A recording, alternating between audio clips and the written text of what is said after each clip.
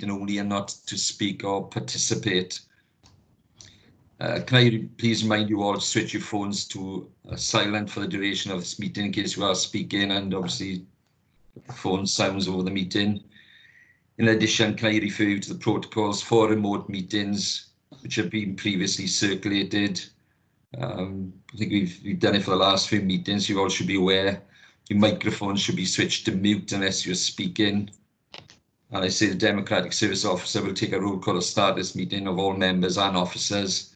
And I should say, if you wish to ask a question or make a comment, can you please indicate either by the chat function, which you had explained to you at the start of the other meeting, or by raising your electronic hand via Teams.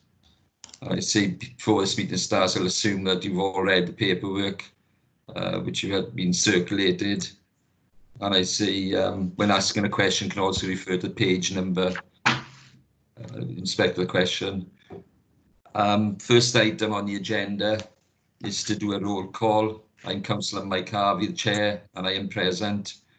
I now will call on Democratic Services Officer to take a roll call. Charlotte, please. Yes, Chair. Councillor Rahaman's just struggling to get into the meeting, so I'll help him in a bit now, but he will be present. And then if I move on, so Councillor Sharon Freegard.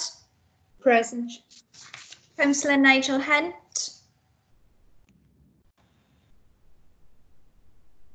Councillor Nigel Hunt.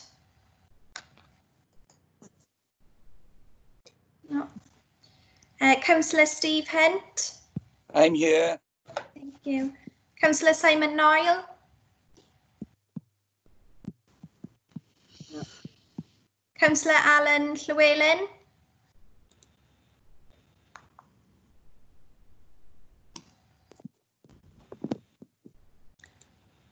Councillor Llewellyn, are you here? I think he's muted, Charlotte. You can see his face on the screen. Yeah.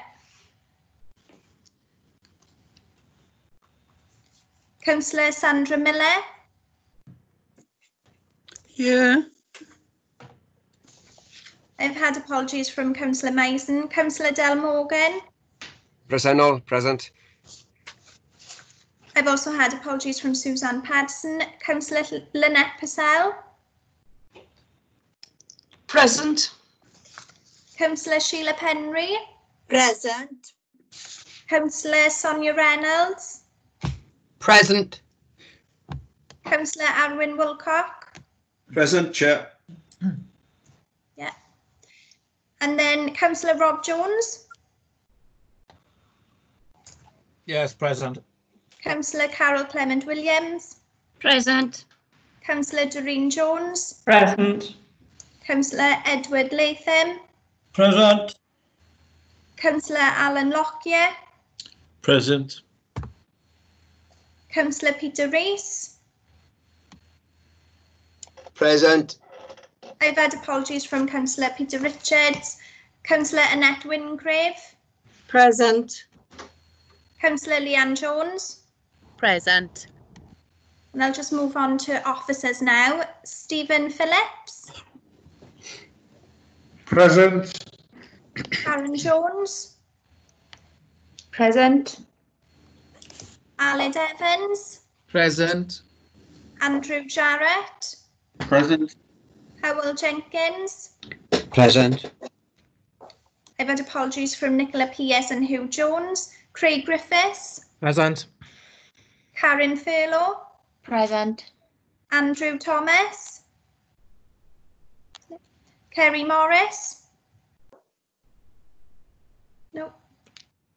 I've also had apologies from Mike Roberts, Dave Griffiths. Present. Spencer Blewett. Present. Simon Brennan. Rhian Heaton. Present. Stacey Curran. Present. Tammy Davis. Present. And Chloe Plowman. Present. That's all that I've got, Chair. Have I missed anyone out at all? No, in the chat, I see Councillor Nigel Hunt is here, and also Saif Rahman is in the meeting now. There we are. Thank you, Chair. Okay, thanks for that. The second item on the agenda is declarations of interest. Does anybody have a declaration of interest, please? Chair, it's Sonia Reynolds here. I've got a declaration of interest against agenda item 6, if we're covering it as the voluntary acting manager and trustee of Carnarvon Mardy mentioned in the report. Okay, thanks for that. Any other declarations of interest? No, I don't see any. Item 3 on the agenda is pre-decision scrutiny. At yesterday's meeting, it was agreed that we would only scrutinise items 5, 6, 7 on the cabinet papers. So if everybody's happy with that, I'll go to item 5, which is the Welsh Language Standards Annual Report. I see presenting this is Rhian Heaton and Karen Jones. If the officers haven't got anything else to add to the report, as is normal, we go straight to questions. And first question I've got is from Councillor Del Morgan, please. Hello, diolch yn fawr iawn, Cadeirydd. Thank you very much. Just on the bottom of page 55, in fact, the report itself mentions in a number of places the Welsh Language Officer Group, and at the bottom of page 55 there's a reference to the work that they're planning to do over the next 12 months. Can I first of all, just as an aside, mention, looking at the table of statistics we've been given of our staff, how pleased I am to see that the number of staff who have put themselves down for Welsh learning seems to be increasing somewhat. So I'm very pleased to see that. That's very useful.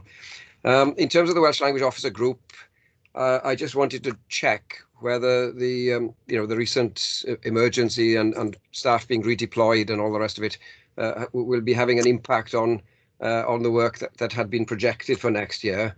I gather the Welsh Language Officer Group is going to carry on working, but I just wanted to make sure that the planned items that they've got, and there's reference there at the bottom of page 55, are still on target, or whether we are going to be, if you like, redrafting the plans as a result of the last few months. Diolch yn fawr.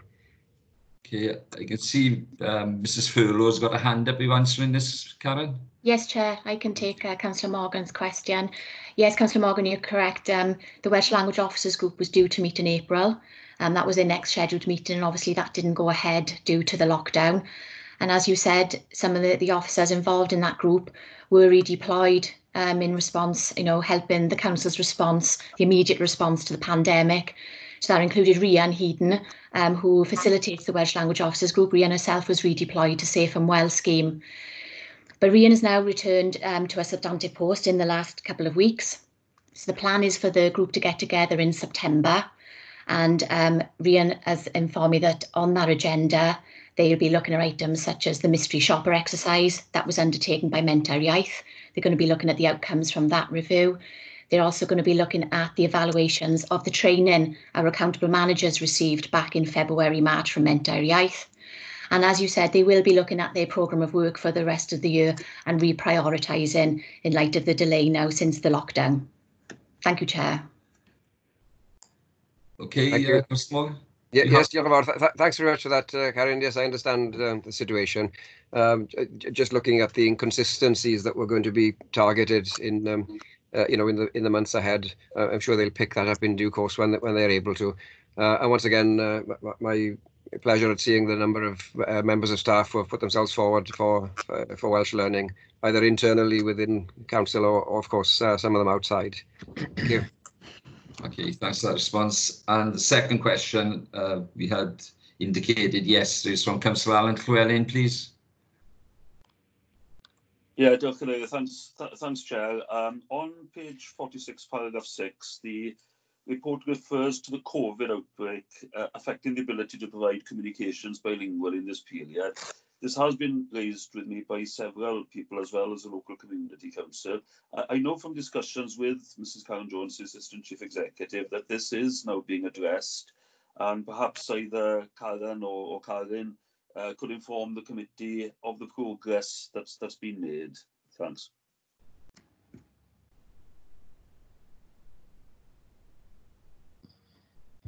myself. Okay, that's that question. Is there any other further questions, please?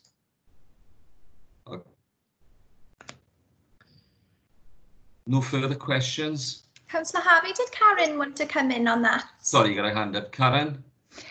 Thank you, Chair. Just in response to Councillor Llewellyn's query then, I hope in the last week you have seen a marked improvement.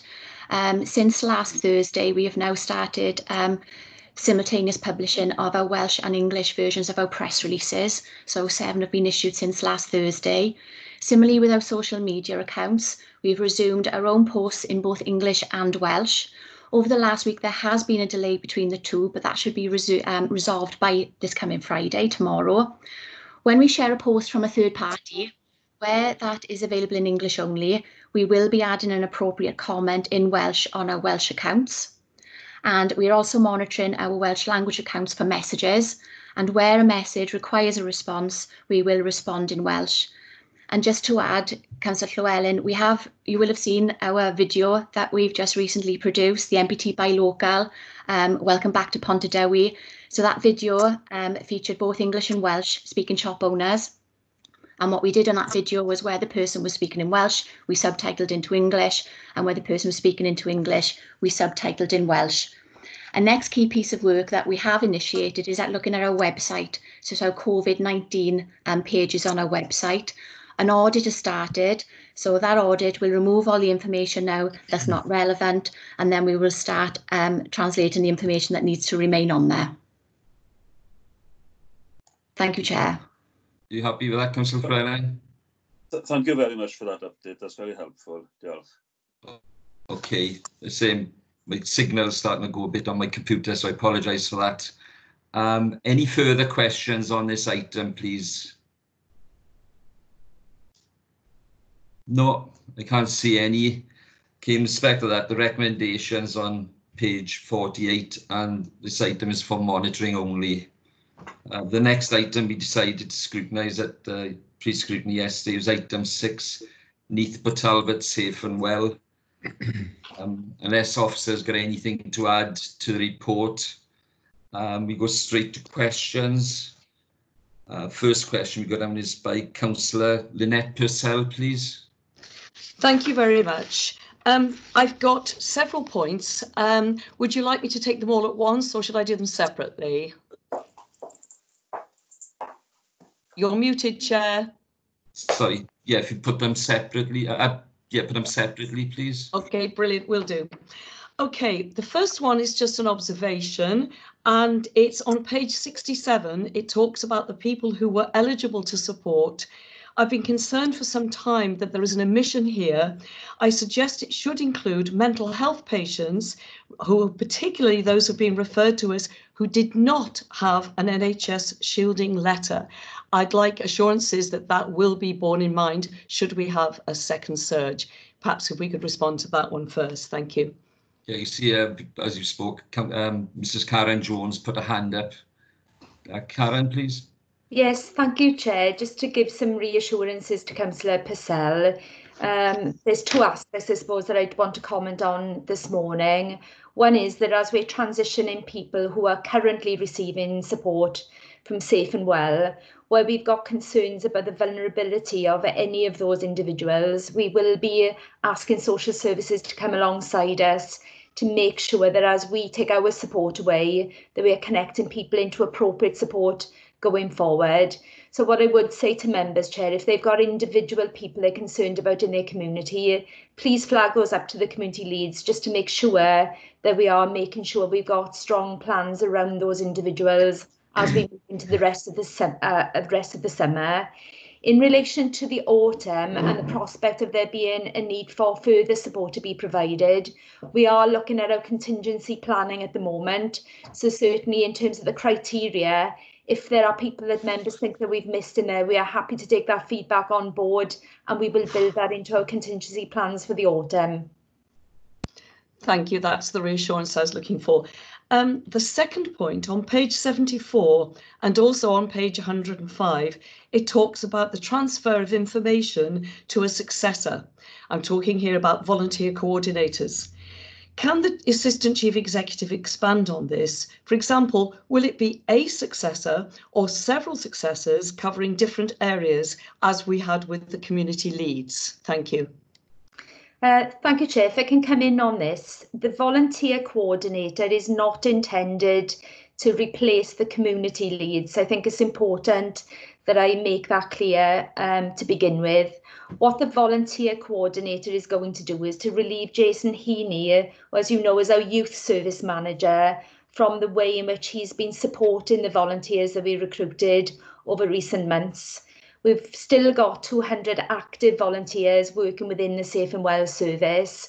We will need some of those people to continue into October, we think, and it's important that those volunteers get support when Jason is having to return to his normal duties. So the volunteer coordinator is going to come in to specifically support the volunteers we've currently got, Chair, and between now and October, we are looking to develop some proposals on the ongoing role of volunteers within the council that will come back before members for you to consider in due course. As far as the community leads are concerned, as you know, we've been seeing people return to some of their substantive roles, but we've been trying to maintain cover out there in communities while this transition is taking place. We will be making sure that we've got a plan that you will be informed about and consulted about before the community leads are replaced with something else. And we'll be spending time during August as officers discussing the options around that, because we've very much taken on board the feedback that came out of the member survey, that coordination at the community level is very much welcomed. It's a question of what it now needs to look like going forward. So we want to take some time to think about that during autumn. The member panel has set up a task group and a workshop in September, where hopefully we'll have some clear recommendations coming forward in early September that will give members assurance around that particular aspect. Thank you. With your indulgence, Chair, I have got two more. Is that okay? Yes, certainly fine. Right, okay. The food delivery service on page 82, it refers to the delivery service being paused on August the 16th. I'm interested in the use of the word paused. Does that imply that we expect it to be resumed? And is Council planning for such an eventuality? The short answer, Councillor Purcell, on that is yes. What the Chief Medical Officer is saying is that the infection rates at the moment are low enough to give him confidence that some of the restrictions that people who are shielding have been asked to comply with can be eased in August. But as we have seen up in Oldham and in other parts of the UK, people who are shielding have been asked to reintroduce some of those restrictions on their daily lives when infections have risen in those localities. So I think the Welsh Government has deliberately used the word paused rather than stopped, because as Andrew had said in the previous meeting, we are still in the middle of this pandemic. It has not gone away. Now, in terms of our food service particularly, the government are saying at the moment that they have no current plans to reintroduce a free national food delivery service. So clearly you can see from that we need to be making some concrete plans at the local level to support people who may be asked to put themselves under further restrictions if there is a small outbreak or a larger outbreak into the autumn. And I'd just like to assure members this morning that we have already started developing our thinking around that, and we hope by the end of August that those contingency plans for different scenarios will have been worked up.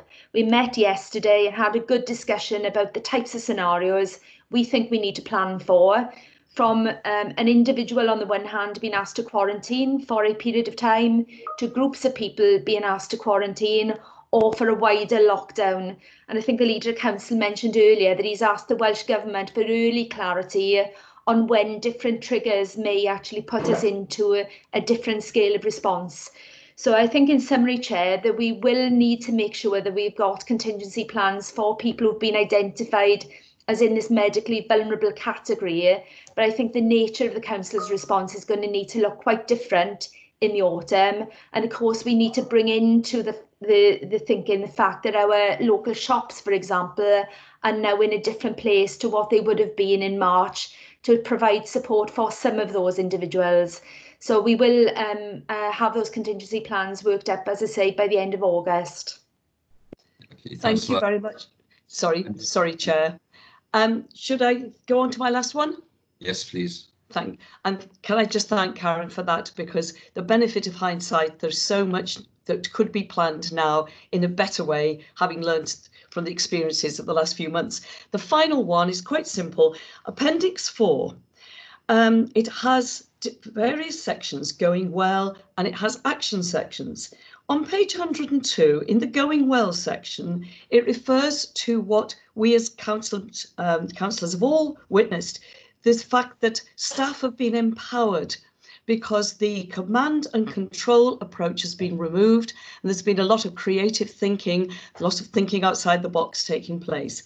But what I was concerned about is that whereas in the going well section, it refers to removing the command and control approach, that's not repeated in the actions section.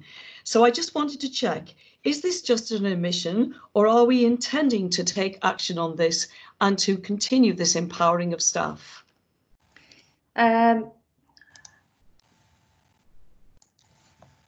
Sorry.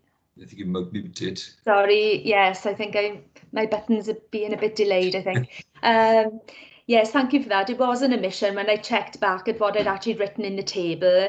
What my plan is to take those lessons learned that we've drawn out in the report and provide a more detailed action plan, Councillor Purcell, against all the elements in there. And I think they fall into two broad categories.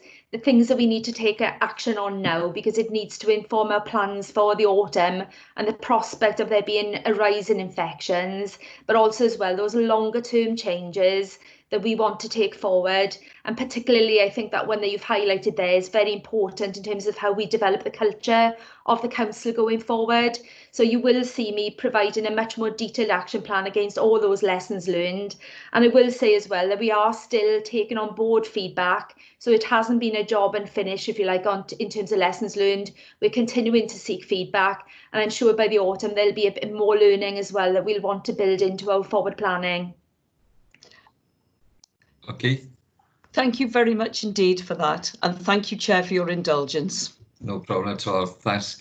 Next questions we have is from Councillor Sharon Freegard, please. Thank you, Chair. On page 105, I'd like to know, have we decided yet how we're going to use the lacs? In the action there, I just wondered if what we'd learned, you decided how you were going to deploy them. Who's answering that?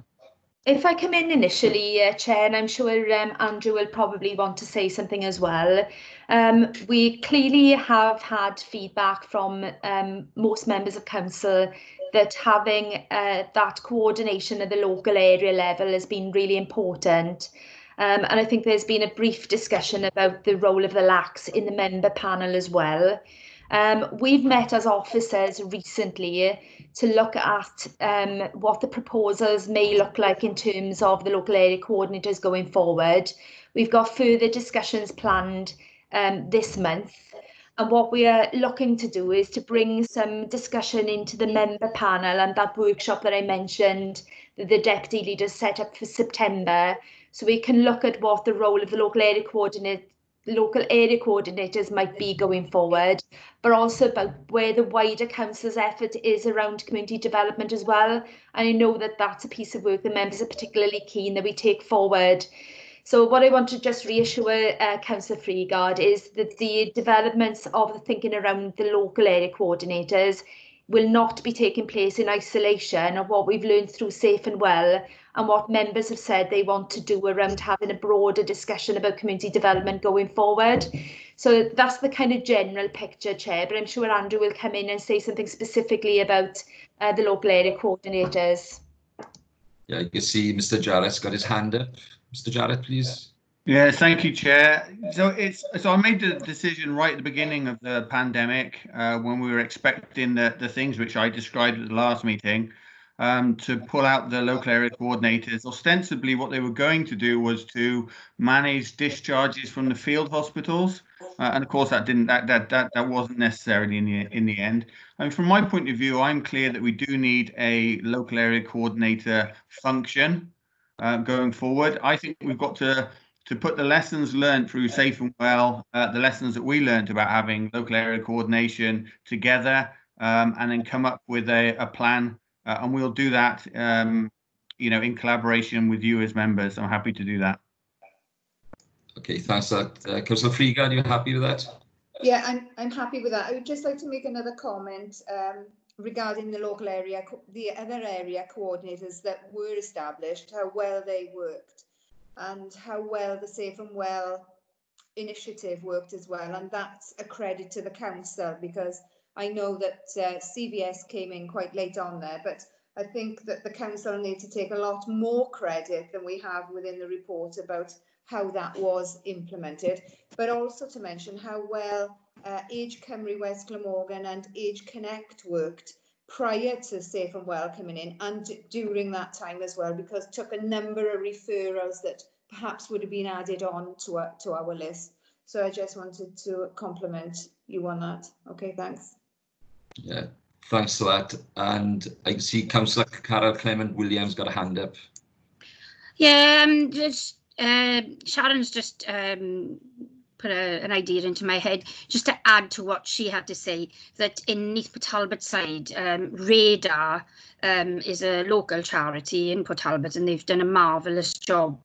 They've also been doing prescriptions and shopping and all that other things, all those other things. So I know that I've been in a meeting with other authorities throughout the UK, and we did a meeting with SIPFA, and a lot of the response coming from those people is that we have relied on and we will need to rely on our third sector partners, coming out of all this, well, as we always do.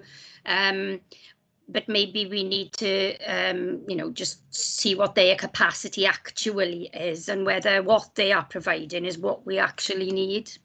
But I just wanted to recognise Radar for the marvellous work they've been doing. Thank you, Chair. Okay, thanks for that.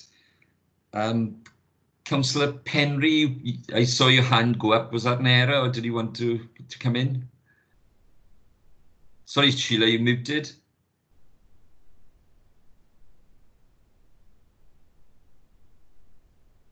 Yeah, you still muted. Yes. Okay, sorry, can you unmute? I can't hear you.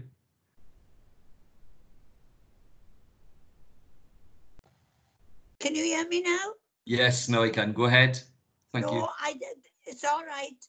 Everything was answered what I was going to ask. Okay, thanks for that.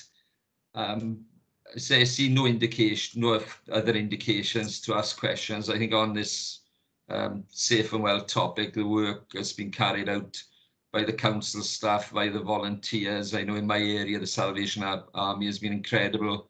And where would people living at home who were isolated have been during this period? So I say I'd like to thank everybody, for their efforts, and just pray we don't get a second wave. But I think if we do, we're far more prepared, looking at people isolating in the community, through what we've done. I see Councillor Doreen Jones just put a hand up. Councillor Jones, please. Yeah, one of the things that I think that we need to be aware of after this is all finished is the aftermath, because I think a lot of people are going to be afraid of going out, and I think that's going to be a big problem, is the isolation that people have got used to. Particularly the older generation. Like myself, I keep escaping when my son's not looking, but it is going to be more difficult. People have got so used to being in their little corners now.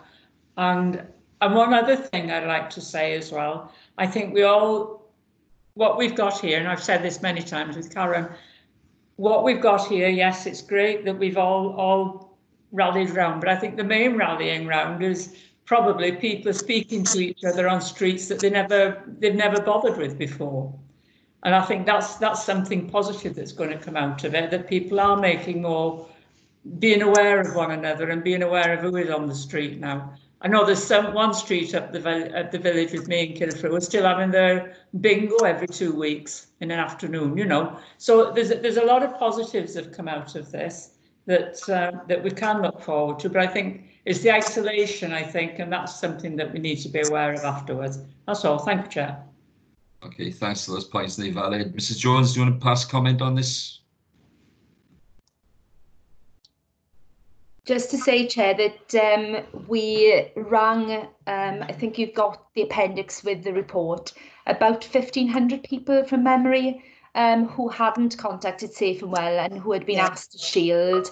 And I think what was good about the feedback was the fact that people did confirm they had support. There were tiny numbers that we became involved in as a result of the phone calls. But I think just picking up on what Councillor Jones has said there, what was really evident from the call as well is how welcome the calls were. And what the staff said was it was taking a lot longer to work through the telephone call list because of the length of time that people wanted to speak to someone. So I think that is something that we're going to have to turn our minds to. I'm sure none of us want to be developing solutions that make people dependent on council services. But I think that work that the members have started to look at how communities can support people who are in that position is going to be very important. So it'll be interesting to see, you know, as we work through that process, what sort of ideas that we think that we can move forward with. And of course, you know, we need to be making sure we're listening to the community around that as well. Okay, thanks for that. And I can see Councillor Reynolds, you want to come in? Thank you, Chair.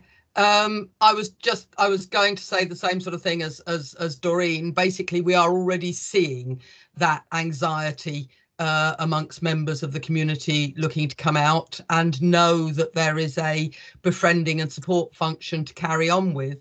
But also, just to be clear for anybody involved in this, as I'm sure most of us all know, this is not over, that there are still support needs out there, that we still have people who cannot get transport to get to shops, to collect medications, to deal with issues, and that there is still a need that has to be met, even though we're moving out of lockdown and many people can move around, and those who can afford and take the amount that comes from online delivery can receive those now much more easily.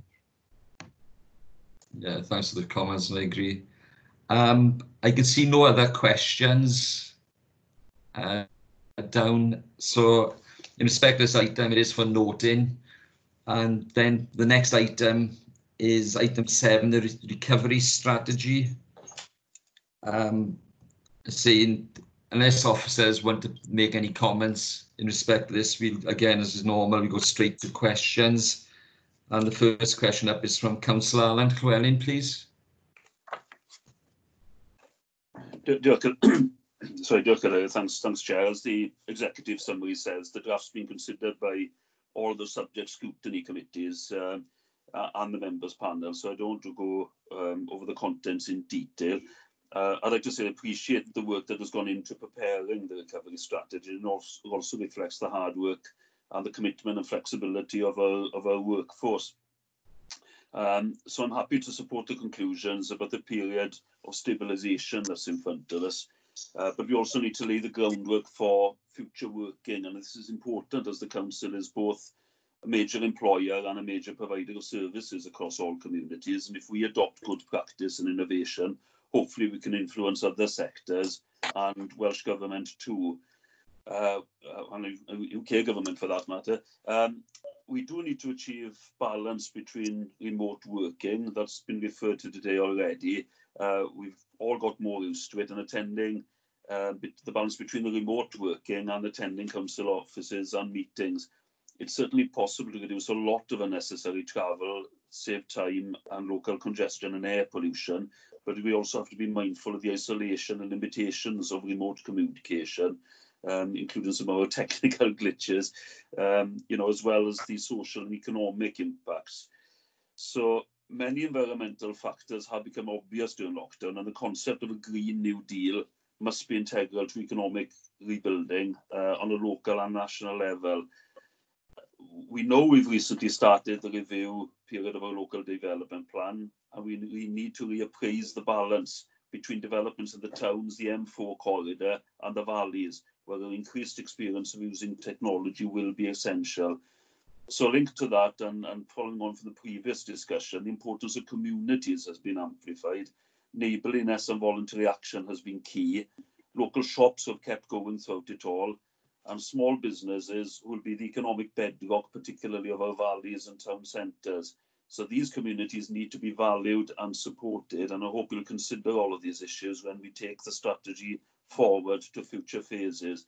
So finally, this period has clearly demonstrated the value of local government itself, the essential services provided by councils across the country, and the crucial role of our workforce in keeping those services going.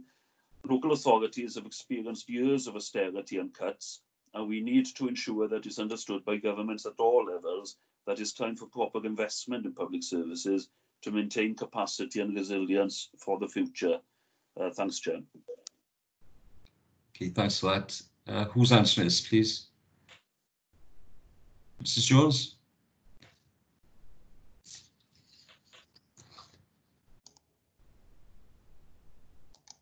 Who's answering this? Karen, please? My mute's not working.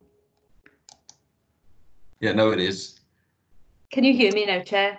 Yes, I can. Sorry, there's obviously a delay with the technology. I'm not sure that Councillor Llewellyn wanted me to address the point specifically, but just really to say, in terms of process, Chair, the reason why Council established the member panel was to give this type of advice to the Cabinet as we work up the longer term recovery plans. So what you've got before you today is this stabilisation period where we are restarting services within the restrictions that the government is still laying in place, and obviously making sure as we get into the autumn period that the test, trace, protect arrangements locally and regionally are going to be fit for purpose. So there will be further recovery planning to do as we move forward. What this is doing is just giving us a picture of what's happened so far and where are we now. But I think those broader points that Councillor Llewellyn was raising there, the member panel is a good vehicle to use to start to develop that thinking. Thanks for that. Do you happy with that, Councillor Llewellyn, please? Yes, thanks very much, Chair. Okay, thanks. And I see the leader put his hand up. Leader, you coming in here, please? Yeah, it was just to say that Councillor Llewellyn didn't actually make a question. It was more of a statement for inclusion within the considerations of the recovery process going forward. And these have been raised in the panel and will be taken on board as we move forward. Okay, thanks for that. I can see Councillor Sonia Reynolds got a hand up, please. Sorry, just didn't put it down. Okay, thanks for that. And then in pre-scrutiny yesterday, Councillor Steve Hunt came up with a question. Councillor Hunt, please. Thank you, Chair. I'll try and be as brief as possible. I want to repeat Councillor Llewellyn's questions. I didn't come in on MPT Safe and Well because it overlaps into this report. I certainly believe this is a fair reflection and a good report that I'll be supporting today. I just want to put my personal thanks to the way the MPT Safe and Well worked with the redeployment, and our staff were absolutely amazing in the diversity, and some councillors who were volunteered as well. I just want to air that. What I was going to mention, as Rob said, is more of a statement to include, is that it's been touched on through Karen and others during this cabinet briefing, this cabinet meeting now, is that I think that there's not enough emphasis within the report on the work that the community champions, organisations, group, community councils where they are, CVS and other partners played in the role.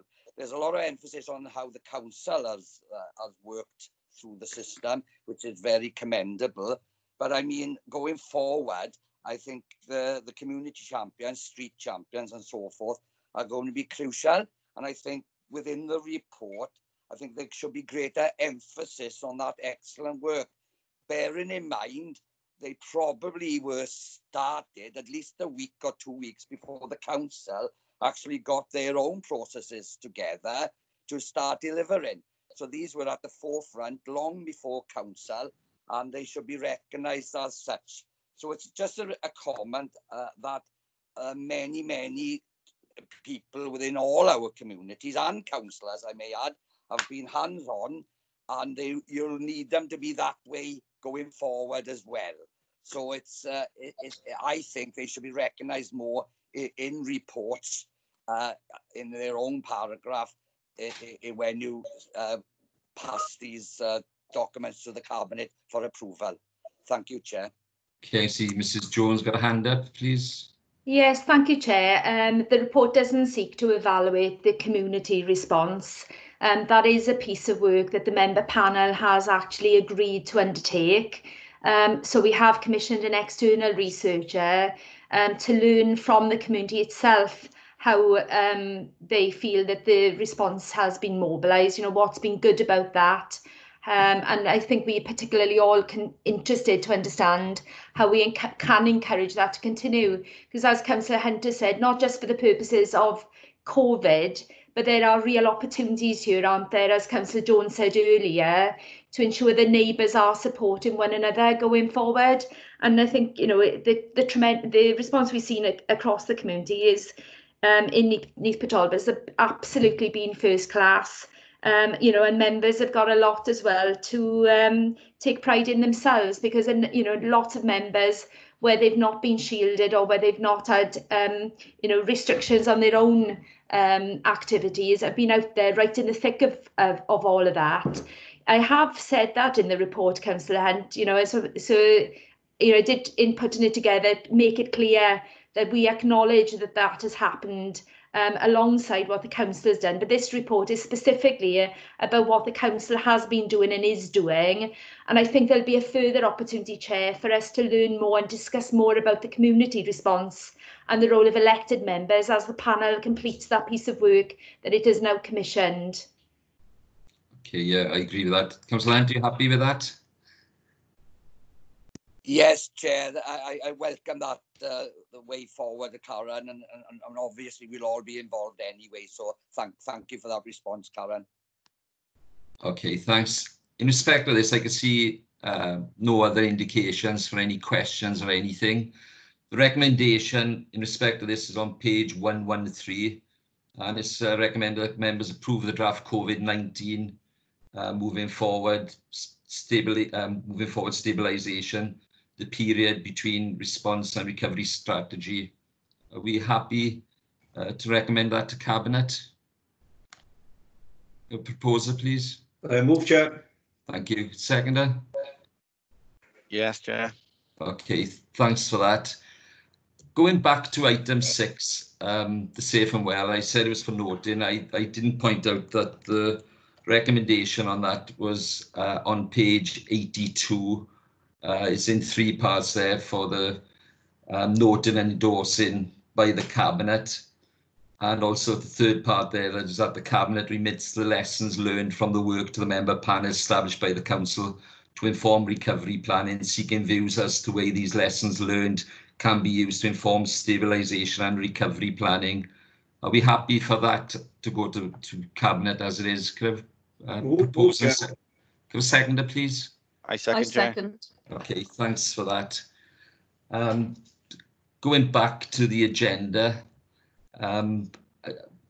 items 8, 9 and 10 was decided not to scrutinise those items, and there were no urgent items. And then going back to this Cabinet scrutiny papers, item 4, urgent items, there are none. So thanks for attending the meeting, and it's been a long meeting, and enjoy the summer recess. So thank you for that, and take care and stay safe. Thank you. Can I just remind members and officers that you will need to leave this meeting and then join the Cabinet meeting as a separate invitation. Okay, fine. Thanks for that. Okay.